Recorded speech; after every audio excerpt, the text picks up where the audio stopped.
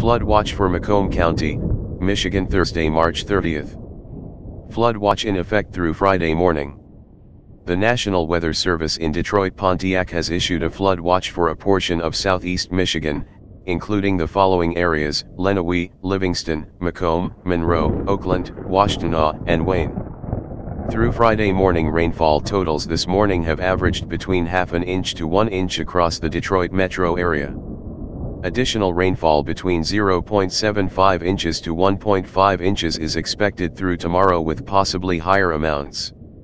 The highest rainfall rates are expected to occur late this afternoon and early this evening as thunderstorms also work through the area. Rainfall totals more than 2 inches may cause flooding issues across the Detroit metro area, with low-level areas most susceptible. Precautionary preparedness actions. A flood watch means there is a potential for flooding based on current forecasts.